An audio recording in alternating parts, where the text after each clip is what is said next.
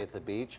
It is hot now, but that heat is about to reach dangerous levels, Alex says. But how soon can we expect that? It won't be tomorrow. It will be Thursday when the heat really builds in. Tomorrow will be hot like today, but not excessively hot. This is pretty typical June weather for us.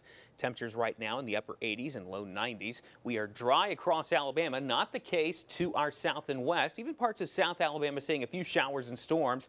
Note the severe thunderstorm watches for parts of northeast Louisiana. Arkansas getting trimmed out of that watch now, but much of central and southern Mississippi under a severe thunderstorm watch now. Big cluster of storms there, but those aren't making their way to us. They will stay south and west of us, so we will just stay warm and dry. Temperature sitting in the 80s and 90s right now. This evening at Oak Mountain, Matchbox 20 having a concert, and it's going to be toasty out there with temperature near 90 as that concert starts. Still in the upper 70s towards the end of the concert, so it'll be a warm one out there.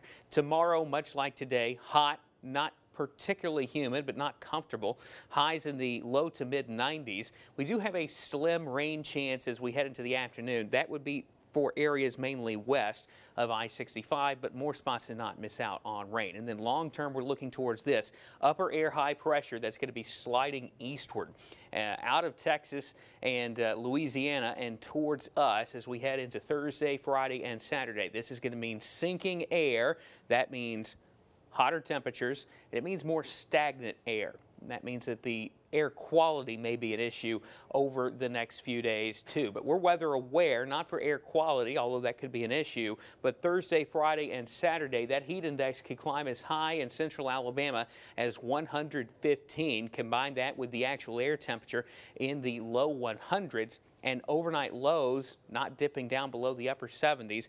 If you don't have the ability to get in some air conditioning occasionally, this could be dangerous for you. So we want folks to take this seriously. Make sure you have ways to cool off as we head through the end of this week. Again, Thursday and Friday looking like probably the hottest days. Saturday, some question there, particularly with rain coverage as to whether or not we can get back to triple digits. That'll be something we'll watch out for over the next few days. But we stay dry tonight into tomorrow morning. By tomorrow afternoon, there's that rain chance I mentioned back across West Alabama. From I-65 east, no rain in the forecast, but one or two spots with a brief shower or storm can't be ruled out tomorrow.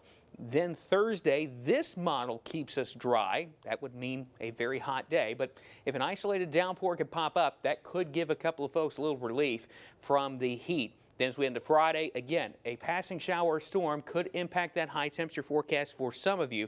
But for most of us, it's just going to be hot and humid.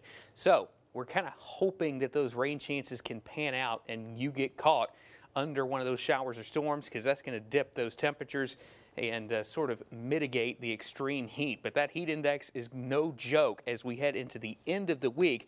Temperatures do back off, though, and rain chances trend back up as we head into next week. Ben, Carly.